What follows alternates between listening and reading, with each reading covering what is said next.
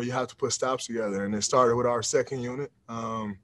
They're starting us off and getting the run going. And then from there, we were able to come back in and continue on with that momentum. How much of an identity is that second unit building? I mean, they've been really good for you guys in several games recently. It's kind of getting to the point now where you expect them to be good. You're depending on them to be good. They've been fantastic all year. And it's becoming a staple of this team. We talk about other teams' second unit. We talk about the Lakers' second unit and how much of a push they give them. The Clippers' second unit. And, I think if this unit can continue to play well, they'll put themselves in that category. But, we need them to continue to play like that. It's been great for us. Hi, Draymond. Carlos Ramirez, NBC Bay Area and Telemundo. Steve just said that he knows at some point your offense will get to the point you wanted it to be. Three-pointer today, a couple of layups. Where do you think your offense is right now, and where do you want it to be? I just have to stay aggressive. And as I continue to play more and more aggressive, it'll be theirs. It's not something I really think too much about, to be honest with you. Draymond, what did you think of Kelly's impact tonight? He was great. He was great on both sides of the ball, especially during that second half. He was amazing defensively. And the entire game, he was great offensively. He's really finding his confidence. He's finding his way on his team. He's knocking shots down now, which is huge. But he's also slashing in the lane more. I think that's been great for him. He's getting to the basket, and it's not like, he's getting there with just someone helping him. He's putting his head down and getting to the cup. So, huge game for us tonight. We need him to continue to build on that. Draymond, how do you help this? Marcus Thompson. What's up, sir? How do you help James Wiseman not let this be a problem? Like the struggles he had tonight, you can see him getting frustrated. How do you not make that build up on him in a bad way? Just continue to teach him. I think we all know, at times it gets frustrating. When the game's not going your way. I can only imagine how frustrating it can be for a 19-year-old who hasn't really been through much in life at all, And so, he'll be fine. Nobody's really worried about it. It's just the game needs to slow down for him. He has to slow down. And that'll happen over time. I don't think that happened for anyone as fast as we all want it to happen for him. But, it'll happen. He just got to stay the course, continue to stay aggressive. That's the most important thing, I think, for me. I just want him to stay aggressive, because the reality is if he stays aggressive, he'll learn how to read when someone's setting up for a charge. He'll learn how to read when a guy is pulling over from the weak side and he's there to take the charge, or the Marc Gasol one where he kind of knew the entire time he was taking the charge. He'll start to see those pictures. And so most importantly, I just want him to stay aggressive. He'll figure out the rest of it later.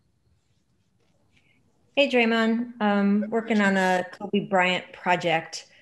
I'm asking guys what they remember about the very first time they played Kobe. So I assume it was your rookie year. What do you remember about the first time you were on the court with him? I think the thing that stood out to me the first time I played against Kobe, I think I've told this story before, but when I came into the NBA, I was starstruck by two guys. And one was Kobe and the other one was Grant Hill. I grew up in Michigan watching Grant Hill play with the Pistons with turquoise and maroon jerseys, or teal, whatever it was. And Grant Hill was amazing. And so I was starstruck by Grant Hill and Kobe. And I think the thing that stood out most to me about playing Kobe that first time was his pregame warm-up. I finished my pregame warm-up early. And, as a rookie, you get there like 3:30, 3:45 for a 7:30 game. As soon as I finished my warm-up, he was coming on the floor, which was, number one, was kind of threw me off. Like, why is he working out at 4 o'clock and it's a 7:30 game?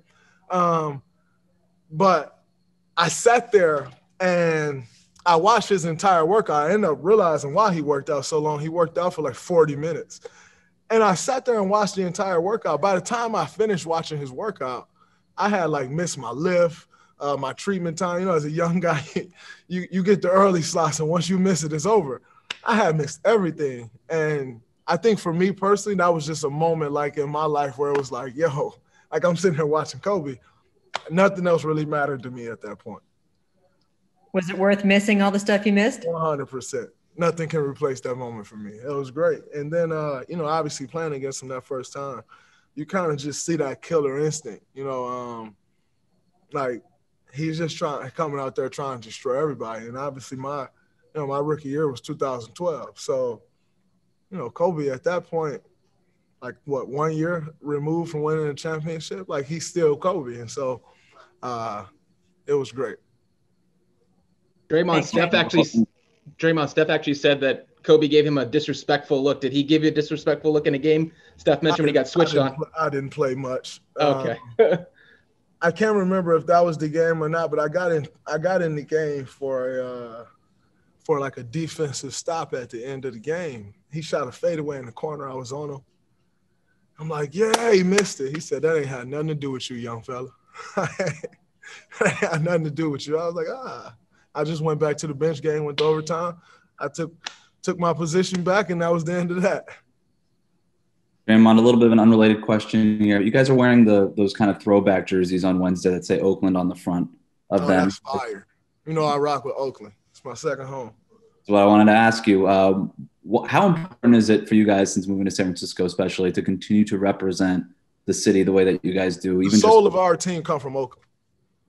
That's just kind of what it is. The soul of this organization is built in Oakland. That's just the reality. I mean, yeah, that's what it is. Thanks. Hi, Draymond. What was the key to control the offense of LeBron James and Anthony Davis? You just try to make AD take tough shots. Saying that, he still had a very good game. I think he may have had a triple-double or close to it. AD's a hell of a player. Extremely skilled, can kind of do everything on the floor. So, just really try to get up, pressure up on him and make him take tough shots. Some nights he hit them, some nights he don't. Draymond, to follow up on Kelly quickly, you play with a lot of confident players over the years. How much different does this team become when he's playing with the kind of edge that he showed tonight? Completely different team, because it's just another dominant option. And obviously, he's shown what he's capable of on the defensive end since the very beginning of the year. And so, when he's playing like that and that aggressive, it makes us a lot tougher to stop. So that was great for us. Draymond, on the telecast tonight, they had you talking to James and explaining something to him about seeing things, and you were saying that you love the matchup of him against Gasol, and Gasol was standing right there when you said it. Did you see him, and did he happen to react or anything like that? He didn't react, and I didn't really see him. I wasn't really talking shit. I was just kind of telling him what I feel. I think, that was right after the play where I threw it to him in traffic and he turned the ball over. And I was just telling him, I had been looking at him the entire time down the floor. He never looked. I had been trying to give him the ball. And I was just telling him, most people will say, Draymond put you in a tough spot and you turned the ball over because you shouldn't have been in that spot. I think if I give him the ball right there, he knows how to handle it. He's one-on-one downhill with Marc Gasol, and I love Marc Gasol's game. I think he's been phenomenal all these years. He's a champion. I like James' chances if he's one-on-one downhill under control. And so, really just trying to get him to show him the different pictures. And I told him, I put you in a tough spot. I did, 100%. But I think you can handle being in that tough spot. And so I'm going to do it again. Like, I'm going to throw you the ball in that spot again. You're going to be in transition. And next time you're going to figure it out. And so, I just have high hopes for him. I have very high just belief in what he's capable of doing. I think I probably believe more in his capabilities than he do at this point. But, I'm always try to show him the pictures and try to help him understand the game more. But, for those that's going to look at that turnover and say, oh, man, Draymond put him in a tough spot. Yeah, it's 100%. I think he's capable of handling that tough spot, and he'll continue to get better at it. Great. Thank you. We got to get some other guys in here.